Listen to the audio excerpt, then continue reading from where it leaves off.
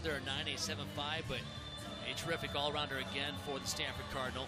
Yeah, and vault's really hard to get above a 9, to get to that 9.9 level when you're not starting from a 10.0, and that your tank go full only starts from a 9.95, and that's been a challenge for a lot of college teams to find those 10.0 vaults consistently.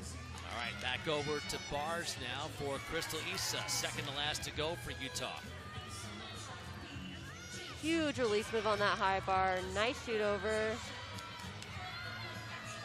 Does those straight body cast handstands that are overly impressive to me. And blind full right into this double A. Stuck landing. We could have got a stick tonight. And you can tell Cristal's excited. She's so fun to watch. Such a fun, positive person, and that comes through in her gymnastics. Cristal Issa tied for the Pac-12 title on bars last year at the Maverick Center. All Pac-12 the last 2 years. Season low score for her on this event last week with a 9.775. Her season best score, a 9.875 to win the Best of Utah, and the judges think she'll do better than that this afternoon. I see a 9.9 by 1.